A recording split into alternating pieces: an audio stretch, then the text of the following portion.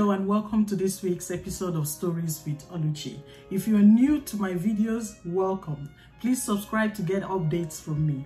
If you're a subscriber, thank you for coming back, and don't forget to hit the bell for updates. Today's story is about the murder of GOKADA CEO Salim Faleh. I will share with you some details surrounding his death.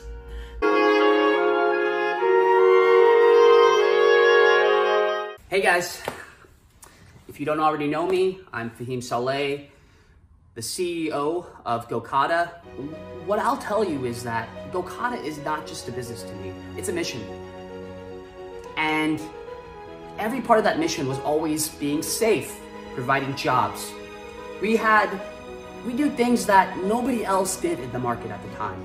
Tyrese Haspil was a 16-year-old student when he applied to become Fahim's assistant online. By the time the two met, Fahim had already established himself as a pioneer of tech startups in the developing world and was a self-made millionaire. Haspil began working with Fahim. He became obsessed with the CEO's jet-setting lifestyle. According to prosecutors, Haspil stole from his boss, signed emails to associates with the title Chief of Staff, and hosted friends at his boss's apartment, passing the condo off as his own. As Fahim began to spend more time abroad working on his startup, Haspil, who was in Manhattan, lived out his fantasy life in Fahim's wallet. He was basically living in Fahim's house. He treated his friends to dinner, drinks, and a show in Manhattan. At the end of the night, he'd invite them back to Fahim's Lower East Side condo, passing it off as his own. When Haspil brought Fahim's dog Lila to her grooming appointment in the West Village, he registered the dog as his own. So the lady who works there didn't even know that this dog did not belong to Haspil, that it belongs to Fahim, because of the way Haspil passed it off as his own. It was later discovered that Haspil, who was now 22 years old, had been stealing money from Fahim, totaling close to $100,000. So on July 14 of 2020, Haspil hatched a plan to kill his boss. That evening, he dressed in black and wore a black mask, then followed Fahim off an elevator and into his apartment. He then used the taser to immobilize him before killing him. After that, Haspil left the scene and used Fahim's credit card to a Home Depot and bought some cleaning supplies to sanitize the crime scene. He also rented a car in his name. He then returned to Fahim's apartment the next day to dismember the body with a saw and clean up the crime scene.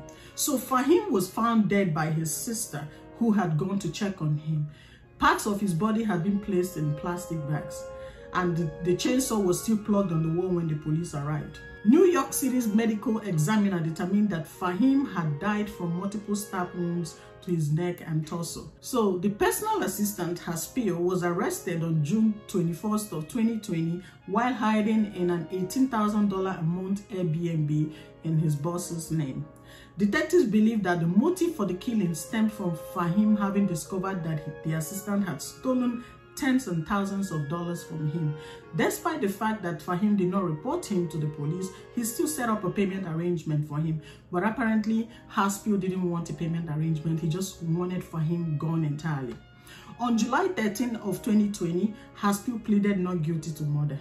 On October 13 of 2020, Manhattan grand jury on Tuesday indicted Tyrese Haspil with first-degree murder and the brutal murder of former employer, tech CEO, and entrepreneur Salim Faleh.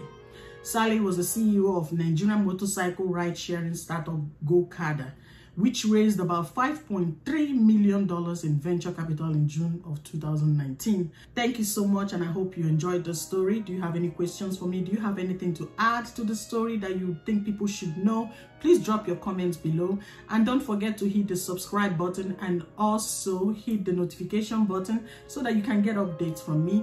I try to post 2 to 3 times a week, so I hope you keep coming back. Thank you and have yourself a good day.